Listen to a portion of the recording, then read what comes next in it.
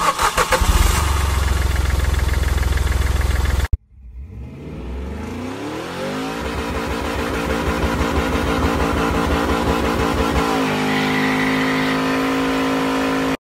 welcome back to Left 4 Dead Garage, where in this episode we're going to take this GM SI series alternator and turn it into a one-wire alternator.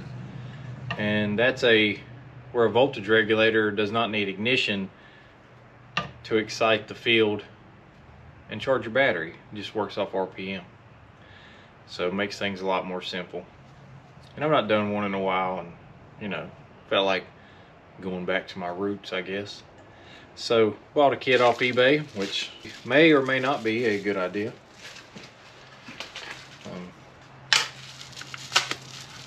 Guess I should could probably do like unboxing videos with some of this stuff instead of me getting home on lunch like the kid on Christmas and just ripping into everything. So what we have here,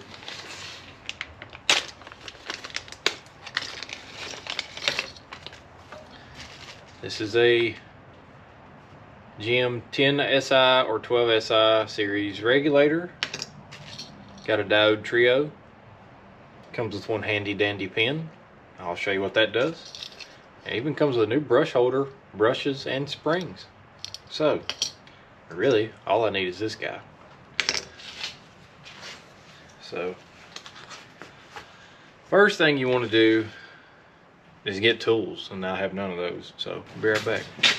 All right, first thing you want to do is mark these housings. That way you know exactly which way it was when you took it apart. At that time, if this, like personally, I would like to clock this thing, which I probably will, because it goes on the car kind of like this, and the power stud's a little close to the head, so I may actually clock this back housing, may not. It'll probably be all right either way. So, but keeping it this way, this factory little bracket bolts on, spacer rather, I can leave that where it's at. This thing's probably snug. Dang. 5/16 socket takes these 4 long bolts out. These just hold the halves together. I should have got a bearing kit for this thing. Wasn't really thinking about it.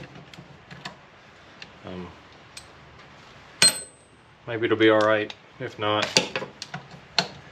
I'll put a little. This is a roller bearing in the back. This little cap, and that front bearing, the big bearing, is a sealed bearing. 6404, I think. Maybe it's been a long time. But I'll stick some grease in this back half.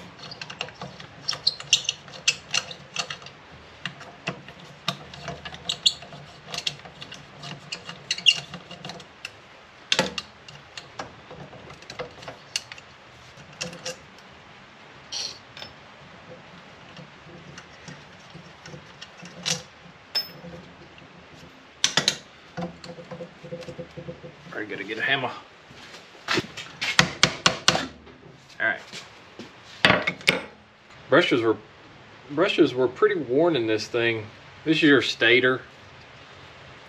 That's what creates the magnetic field, if I remember right.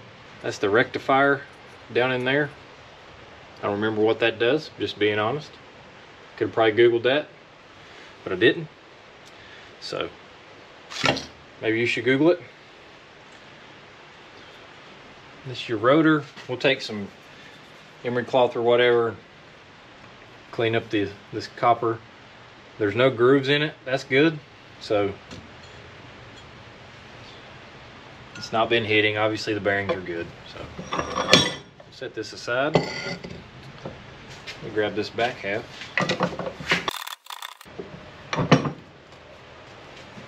I feel sure I didn't get the right socket.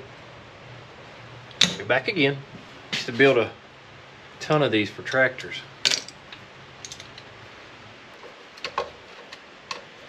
I'm gonna remove this stator, set it aside.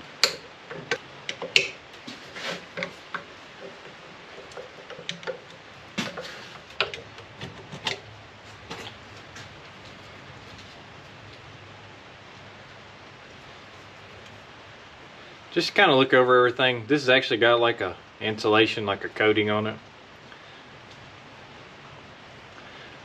Make sure nothing's burnt. Make sure the rotor has not been rubbing inside there. If it's burnt, it'll smell. It'll have that sweet stank smell. I don't know how to describe it. This is what it looks like without the rotor. Oh, there's the spring for the brush. You see the brushes are pretty well worn. There's your regulator, and the brush holder is all right here. The regulator actually goes under the brush holder. We won't remove this, the rectifier. I'm just going to take this out. I'll clean it out a little bit. I'm going to paint this thing, just kind of make it blend in. I'm just going to spray it black. We don't need those old brushes, those brush springs. Now, two of these bolts have an insulator underneath the head. One does not. So make sure that they go back where they're supposed to go.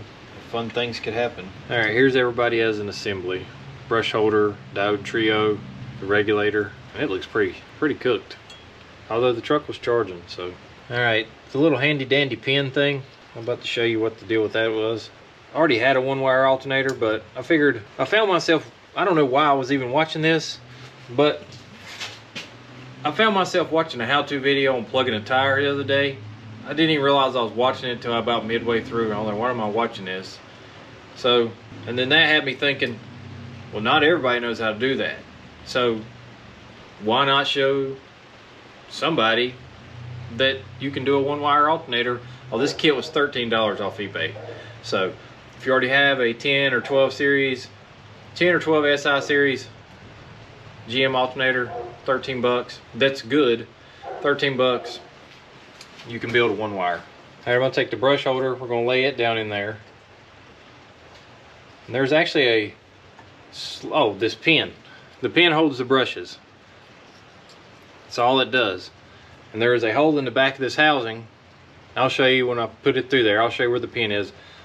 It holds the brushes back, so when you drop this guy down in there, the brushes will slide past the rotor. And when it's all together, said and done, you just pull the pin out. The brushes are seated against where they're supposed to go. Everybody's good. All right. Got everybody installed. Brush holder, regulator, diode trio. I have no idea what this is. Can't remember. I'm going to push this pin right flush with that holder. The car's not running, so I can't immediately show you a quick and easy way to see if especially one of these alternators is charging. And I've checked others the same way, but I will show you on the white C10. So I'll show you a quick, easy way to check, because right there is all you need. You got a good pocket knife, not one that's stainless, but you know, carbon steel blade, screwdriver will work, a wrench, anything. But I'll show you at the end of the video on how to check that. Doesn't tell you voltage, but it'll tell you if it's working or not. So let's stick this stator back in there. This thing did fit a little snug, so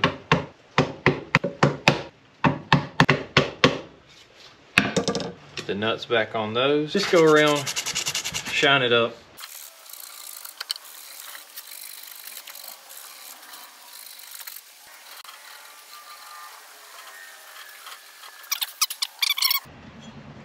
Let's find our mark right there. Take our back housing, find our mark right there. Let's drop everybody together. Hopefully I didn't forget anything. Drop those in.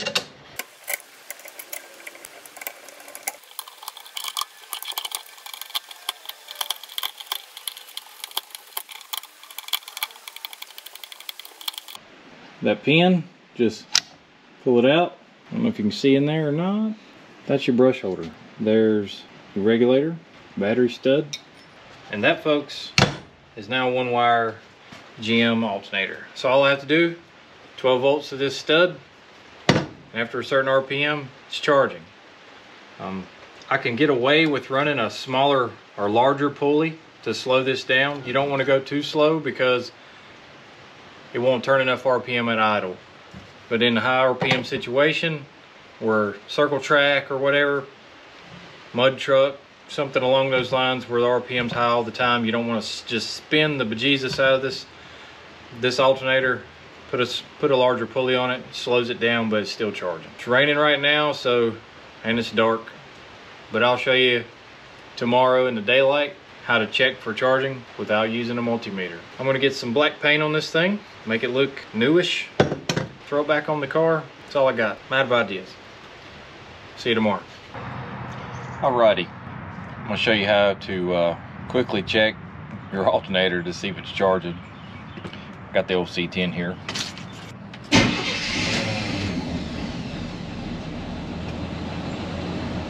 Alright, we are at this powerhouse. 4.3 liters of Fury. Pocket knife. Everybody has a pocket knife. I'm talking to my kids here. Where's your pocket knife? Alright, hopefully you can see this. Alright, that's the back of the bearing. Back of the housing where the bearing is. Watch my knife.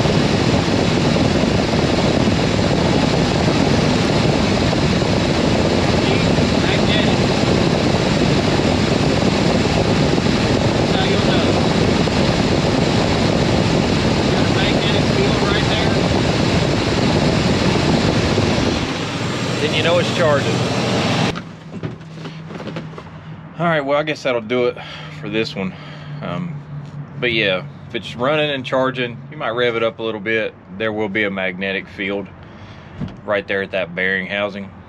That's probably pretty normal for all alternators. Oh, and the rectifier, I couldn't let it go. I had to figure out what it did. It converts AC to DC. Yeah, that's what it does. So, but thanks for watching. If you got any questions, if I did anything wrong, call me out. That's fine. You know, if you got any questions, leave them in the comments below. I'll try my best to answer them. Hey, I appreciate you taking the time to watch these videos. If you don't mind, like, share, subscribe. I'd really like for you to subscribe. Click the bell to receive a notification, you know, when I do post, which is typically weekly. Sometimes I'm a day or two late. And check out these other pages too. They're constantly supporting my channel. Robert's Garage, Straight Six Fan, Roy Marco's Garage, Old Car Guy, Coastal Auto, Reaction, the Car Guys. I'm sorry if I forget somebody because I go like brain dead every time I go to do this. But yeah, check out those guys. I'll leave links in the description box to those and several other guys. Again, thanks for watching, and we'll see you on the next one.